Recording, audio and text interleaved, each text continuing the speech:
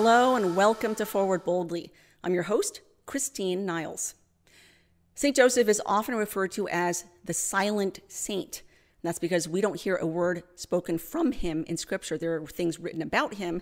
We don't actually hear from St. Joseph himself. Did you know, however, that he is the most powerful intercessor in heaven after Our Lady? I actually didn't know that until I read this book, Consecration of St. Joseph, The Wonders of Our Spiritual Father, authored by Father Donald Calloway. This is a tremendous book. I encourage everyone viewing this, go out, get the book, and do the consecration.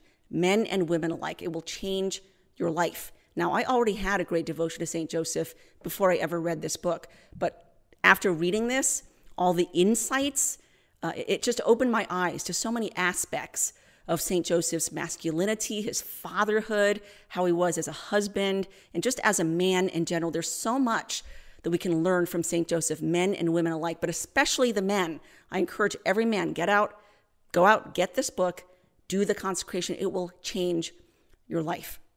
But today I'm honored to have with me on my show the author of this book, Father Donald Calloway. Thanks, Christine. Yeah, no, it's an honor to be on your show. I see it pop up and I watch it when it comes up. So to be a guest, I'm honored. Thank you. Thanks, Father. And you and I actually have something in common that you may not be aware of. I know that, for one, you have an amazing conversion story. I mean, everybody watching this, you need to go listen to Father's conversion story. You can find it on YouTube, but it's absolutely amazing. I know that one of the things that you did before, I don't know if you still do this, but do you still surf? I do. Yeah, when I can. Yeah. Okay. What part of California are you in? San Diego. Yeah. Okay. I was part of the whole surfer scene. I grew up in Florida on the East Coast. And yes, I used to go surfing. I used to be part of the whole skater, punk rock crowd. Got a nose ring, wore combat boots. I bleached my hair platinum blonde. I have pictures to prove it. I was into the whole scene. I would have never guessed that. Although I do see you playing the acoustic guitar every now and then. So maybe. Yes. Yeah. No, but I was never good at surfing. I was horrible at it. My sister was much better than I was, but yeah, I was part of that whole scene. So, but yeah, let's go ahead and talk about this wonderful book that you wrote, Consecration of St. Joseph. First of all, what inspired you to write this? Why St. Joseph in particular? Yeah, a lot of people have asked that. So I've been a priest coming up on 20 years in a few months, and about maybe 6 years ago, I just had so many people coming up to me with crises of one kind or another, especially family crises. So women were like, Father, my marriage, my husband, he doesn't like that I'm so churchy, that I'm always talking about Jesus. And our children are struggling with their, identity and all these other issues. And I just, I was like, well, what do I do? I mean, the greatest thing I can do as a priest is say mass and hear confessions, of course. But that's at church. I almost felt like I needed to give people homework. Like, your problems are domestic. You need to go home and do something as a family.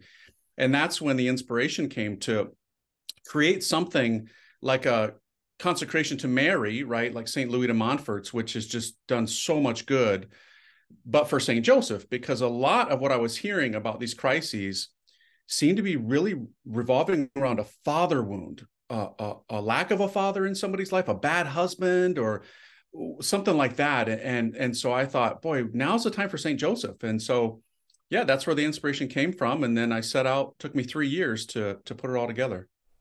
And what was that process like? Because with any good work, any work that's authentically from God, we know that obstacles come, and we also know that there can be spiritual attacks. So were there any obstacles or difficulties in putting this book together? You don't even know. I have never, in my years as a Catholic, I've been Catholic now for 30 years. It was intense, and some things are just going to be between me and God, but it was unbelievable. You expect the attacks from outside in the world, but a lot of this stuff had to deal with, church issues and stuff going on in the church. And so that was a surprise to me. And it was not easy to bear that and to carry that and to suffer through that.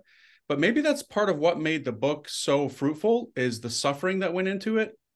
So yeah, I mean, it was intense, Christine. It really was. And God knows everything that went on. When you say church things, do you mean that there were individuals in the church that tried to block this? Yeah, 100%. Oh, wow. Interesting. Well, I mean, I guess I can kind of see why, because the fruits of this book have been incredible. I mean, how many languages has it been translated into now? 22 right now, and it's currently being done in Tagalog. So, Amazing. Wow. And so what was the reaction? I mean, I'm sure you must have heard from people in response to this book. oh, it's incredible. Like the responses are, I mean, from healings, there have been physical healings, which is great. You know, those can happen. But the spiritual healings, especially for women, it tends to be that they've, really have received a healing from a masculine wound, a man, somebody in their life that hurt them emotionally, physically, God forbid, sexually, that they've now understand that, they don't have to condemn all manhood because of that wound. They don't have to go and just kind of be in hatred of the masculine. Now they've got St. Joseph. So for ladies, that's been so true.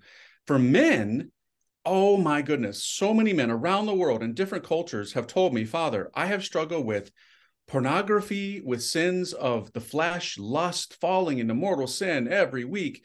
And I've tried everything. I've done programs. I've done this. I've done that. And nothing, Father, has broken the chains and set me free from this bondage until I did the consecration. And I hear this, no joke, pretty much every week somebody sends me an email of that kind. And it's just awesome. Wow.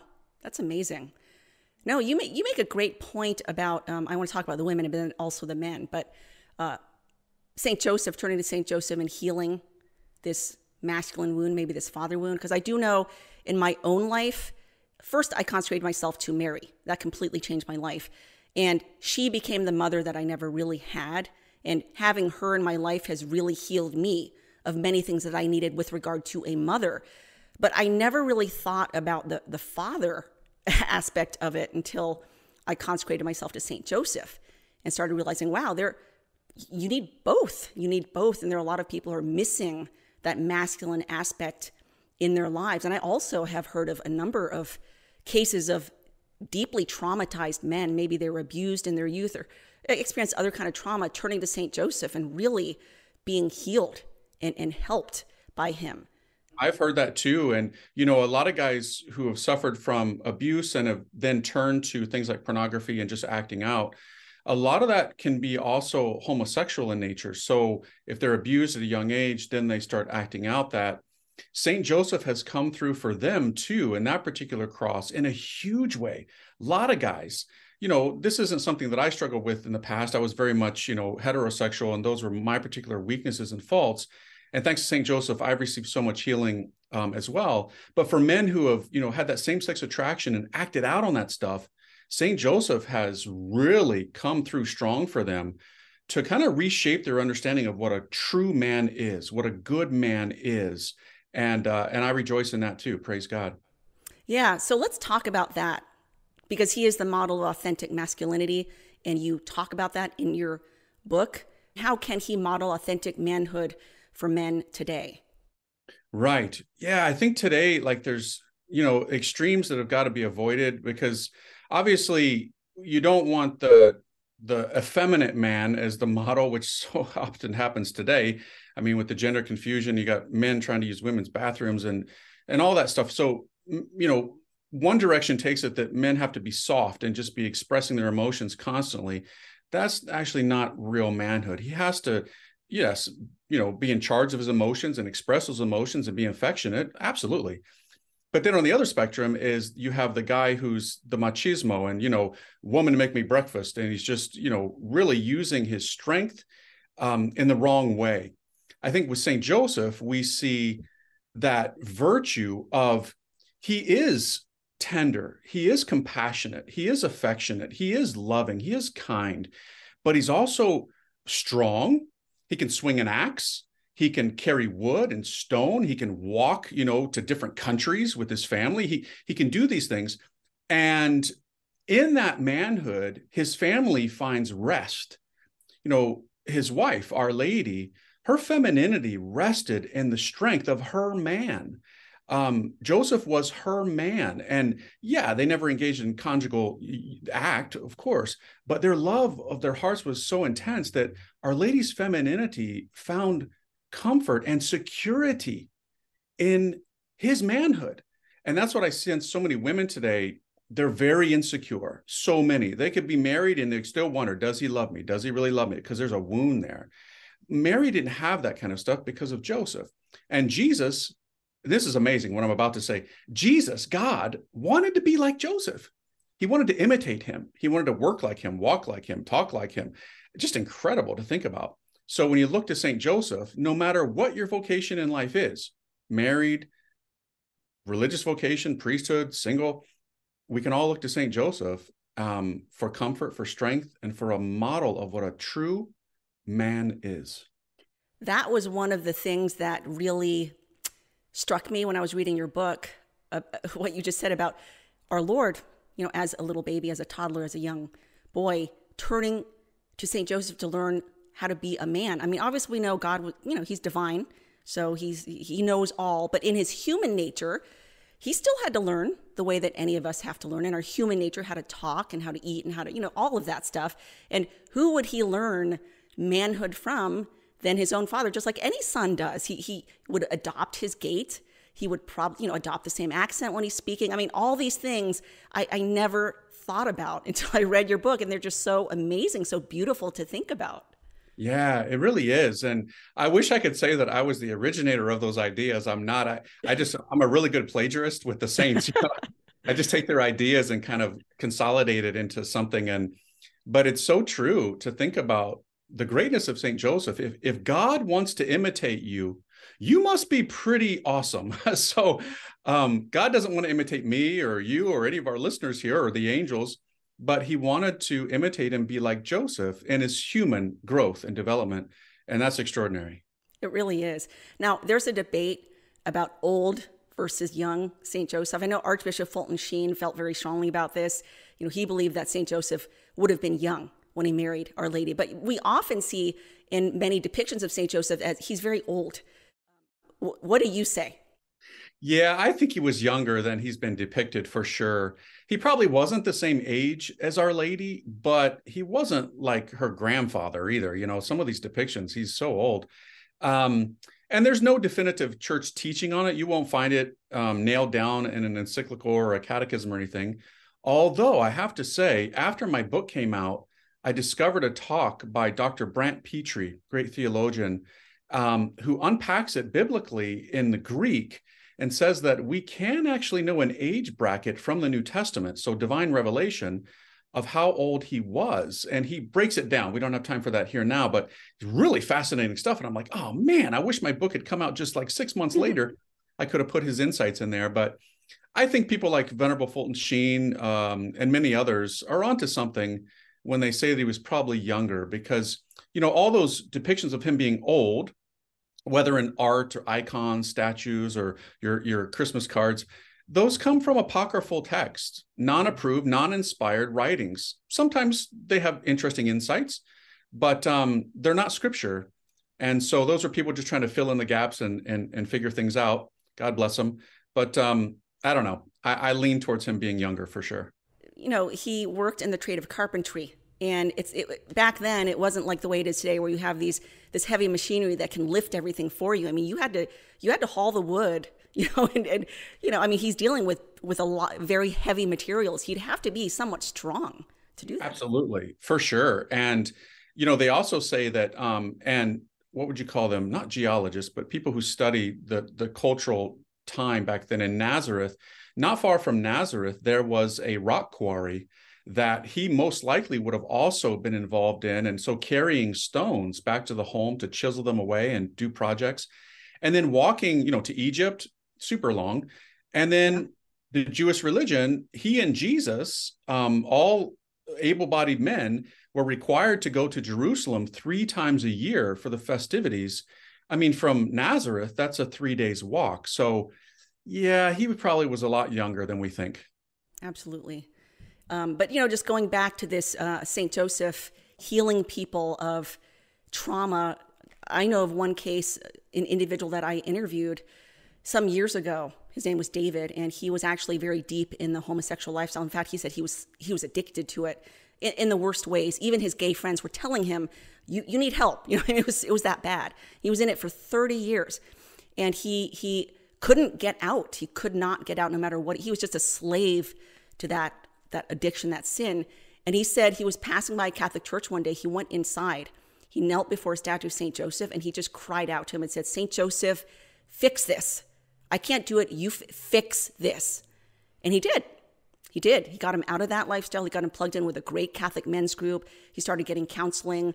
The homosexuality actually started going away. He started, recapturing an attraction to women. So, I mean, St. Joseph did all sorts of amazing things in his life. And I know of other cases, too, where he's done the same for individuals kind of trapped in that lifestyle. So it's an amazing thing. I want to read an excerpt from your book here. It says, St. Joseph is the most Marian of all saints. His love for Mary is greater than that of St. Bernard of Clairvaux, St. Louis de Montfort, St. Alphonsus Liguori, St. Maximilian Kolbe, and St. John Paul II combined. There's never been a greater Marian saint than St. Joseph, and there never will be. That was another point that really struck me. I'd never thought about that, because you read the works of any of the saints you name, St. Bernard or Louis de Montfort, any of them, and clearly they had a deep love and devotion for Our Lady. So you kind of think of them as the great Marian saints. You never think of St. Joseph, though, as like the greatest Marian saint. I know, it's true. Even myself, I mean, until I really went to prayer with this book, putting it together, did that really dawn on me too? Because, I would think St. Louis de Montfort, St. Maximilian Kolbe, those big giant names. And yet St. Joseph is the one that all those guys really wanted to be like. I mean, he had the privilege of living with Our Lady for, 30 years and for just being so daily in her presence. And he's the first one that would call her Our Lady. He would say, my lady. He was like a knight for her. And that is extraordinary, because he really is the model for Marian consecration. Even at the foot of the cross, when Jesus gives Mary to all Christians, John, the apostle representing all of us, it says, and he took her into his home. Well, Joseph had already done that. He built a home for her. I mean, you can't get more Marian than St. Joseph. And so I think that's a real eye-opening thing for everybody who's read it, because it certainly was for me too when I was researching it. I want to also read another excerpt, because you were talking earlier about sort of this lack of authentic masculinity, and there really is a crisis of manhood, and that's something that Michael Voris talks about a lot. He's been talking about that for more than a decade at Church Militant. This crisis of manhood in families, but also in the church, in which we see sort of weak shepherds, weak priests who are not really being spiritual fathers to us. And obviously, St. Joseph can be a real remedy for that. For day 10 of your consecration, you have Light of Patriarchs. You write here, the word patriarch means father, what all the patriarchs of the Old Testament foreshadowed, and all Christian fathers are called to reflect, is the paternal light of God shining through the fatherhood of St. Joseph. After Christ, St. Joseph is the greatest of all the patriarchs. He is the greatest of all fathers. Do you think that men who consecrate themselves to St. Joseph would become better fathers and better priests for doing so? Without a doubt. And I've heard that from men who are married and have a family, and from brother priest. And I think that's really, there is something here that we so need to be taking this to the next level, because when you have a manhood, no matter what your vocation is, that's patterned off of St. Joseph, you become that protector, that provider, and you want to live those titles that St. Joseph has, right? He's the guardian of virgins, not the abuser of the feminine mystery. He's the pillar of families. He's the glory of domestic life. He's the terror of demons. Wouldn't it be great if little Johnny, could say to his dad one day in class, describing his dad to the class, my dad is the glory of our home. My dad is the pillar of our families. My dad is the terror of demons. And wouldn't it be great if priests, that you could look at them and say, I'll follow this guy, because yes, he's loving, he's compassionate, he's merciful, but he's a man of the truth. He calls out the wolves.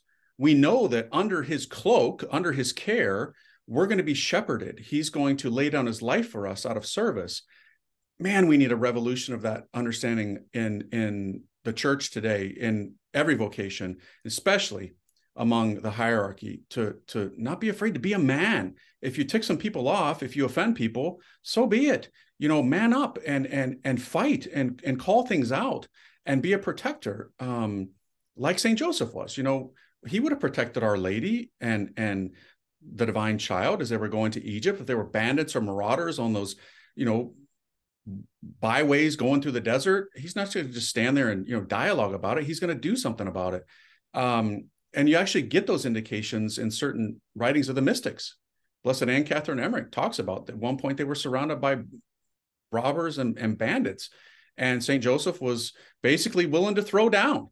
So this is what we've got to look to, I think, in our vocations, no matter what vocation we as men have. And that's something I really appreciate about you, Father, is you don't hold back. I mean, you always demonstrate charity and patience, but you don't water things down. You don't dilute things. I mean, you are a true priest, and that's something I've always appreciated about you. But you mentioned one of his titles, Terror of Demons. That was something else.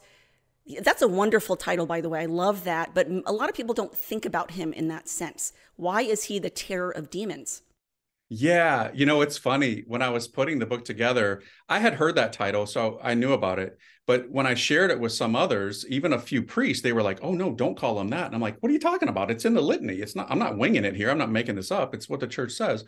I think, as I've thought about that, there's two main reasons that he's called the terror of demons. One is his purity, because if you're not pure, you're spiritually impotent. You don't have power. It's only the pure who have power. And the devil is terrified of purity. So St. Joseph, he's got that most chaste heart. And that lily that he holds, far too long have we seen that lily, making him soft and sometimes even effeminate in the images that we see of him, or like the cane of an old man, like it's holding him up. No, that's the spear of a spiritual warrior. That's a lance that pierces the filthy, pornographic craziness of the devil. So his purity is a terror to the devil. And then secondly is his paternity, which, he commands God. So in the life of the Holy Family, when, Joseph said something, God and the divine person of Jesus did it. He obeyed him. And that's extraordinary. God doesn't obey creatures, but he did this particular one, and Our Lady as well, of course. So that paternity has power that the devil knows that he doesn't want people to be aware of. So in a certain sense, as I say in the book, I didn't know how to phrase this, but I said basically, the devil has kind of delighted in people not being aware of the paternal intercession of St. Joseph, because just like Our Lady, when Our Lady says they have no wine, all of a sudden you're going to have a ton of wine because Jesus loves his mom. So when Joseph presents a need to his divine son, even now in heaven, consider it done. Jesus loves his dad, his earthly father, his virginal father. So the devil knows that, and he doesn't want you to know it, because then you've got, access to all the treasures of heaven through the paternity of St. Joseph. So I think those are the main reasons. Absolutely. Now, do you have any current projects related to this that you're able to talk about? Yeah, I do. I wish I could show you like the cover. So right now it's finished. It's at the printers. It's a graphic novel, something I never thought I'd be doing. It's basically a comic book, but it's for adults too. It's not just for children. It's titled The Chaste Heart of St. Joseph, but it goes through in a cartoon way and really unpacks the theology, all the devotion, the saints, what the popes have said, the apparitions St. Joseph has appeared in, shrines dedicated to him, miracles, all that good stuff in about 70 pages. And I didn't do the illustrations. Oh, no way. We wouldn't sell one copy. I can't even draw a stick figure. But the gentleman who did is off the charts. His ability to draw these things is mind-blowing. So I did all the writing for it and everything. So that'll be coming out in June, The Chaste Heart of St. Joseph. It's going to be awesome. So when you say comic, is this primarily for children, or can adults read it as well? Yeah, it's for adults as well, because it contains some very deep theology, but in a way that's simple. So it's for everyone. Excellent. I can't wait for this book to come out. I'm going to order it, and I'm going to have myself and all my children read it. But where can people go to learn more about you, order your books, including Consecration to St. Joseph? Yeah, so my religious community, the Marian Fathers, they set up a website just for all the St. Joseph stuff. So that's consecration to stjoseph.org. It's got everything there dealing with St. Joseph. And then for myself, I'm the vocation director for my religious community. So you can see what events I'm speaking at, the pilgrimages that I lead. We have a website for myself too that my religious community set up. It's just fathercalloway.com, either one of those. Excellent. Thank you so much, Father. Again, I really appreciate your ministry. Everyone out there, here's the book right here, holding it up. Go out, order it, read it. Don't put it off. I know I have friends who are like, oh, I'll get to it. No, get to it now. It will change your life. It's absolutely wonderful. Father, thank you so much for joining me. Again, honored to have you on, and keep up the great work. Thanks, Christine. You too. God bless you. God bless. All right. Thank you so much, everyone, for watching. You can always write me at forwardboldly@churchmilitant.com with your tips, suggestions, feedback, questions. I'd love to hear from you. Again, go out, get this book. You will love St. Joseph even more than you already do. So, all right, in the words of St. Joan of Arc, in God's name, forward boldly.